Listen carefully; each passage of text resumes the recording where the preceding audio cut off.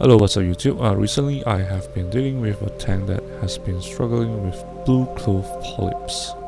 So if you're not aware of what blue clove polyp is, it is actually a type of pest which is blue or purple color that is pretty invasive.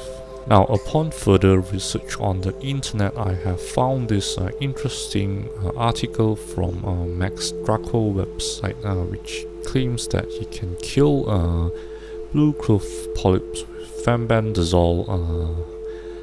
So what is fenbendazole? Fenbendazole is a type of dewormer that is being used for pets or agriculture animal. You can get it without prescription from online. So I have decided to try this method on the tank. Okay, so if you're keen, you can have a look at the Max Draco website, which I have included on the description below. So according to the website, the dosage for fenbendazole, 1 gram treats around 111 gallons of water, which I converted to 100 milligram of fenbendazole, 22.2% intensity will treat 420 liters of water. Now, a bit of warning, you should proceed this treatment with cautious, as it will kill a lot of other stuff as well, especially if it's from a Xenia family coral. So it is known to kill polyps coral, clove polyps, GSP, posing Xenias, and other types of Xenias coral, so you should proceed with caution. So after I have determined my dosage, I proceed to board this panicle, which is fenbendazole, and I've decided to use it on the one of the tank.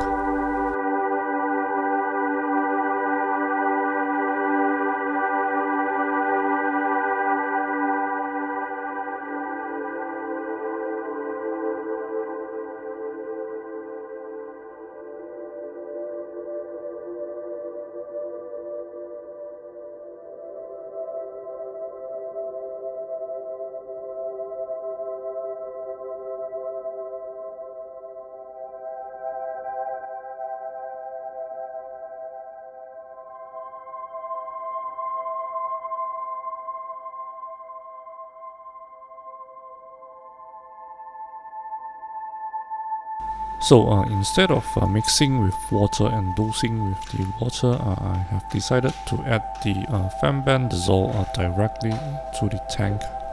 I have also turned off the skimmer and removed any carbon that might dissolve the fenbendazole.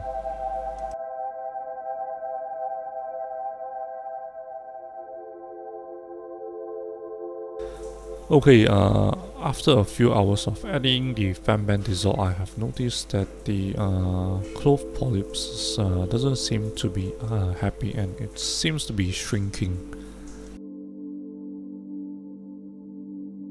So after more than 12 hours, I have noticed a huge difference on the clove polyps. It has completely shrunk, and it's probably dissolving due to the fenbendazole. My other corals such as SPS, zoanthids, and anemone seems to be behaving normally.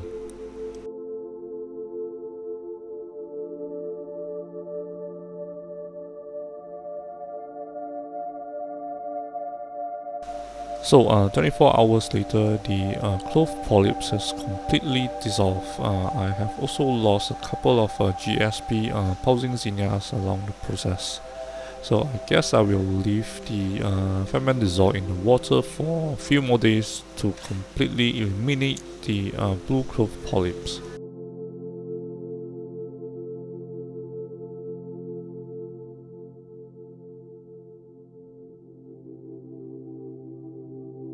Okay, a few days later, the blue clove polyps has completely dissolved. As you can see here, the zoanthids are opening up slowly.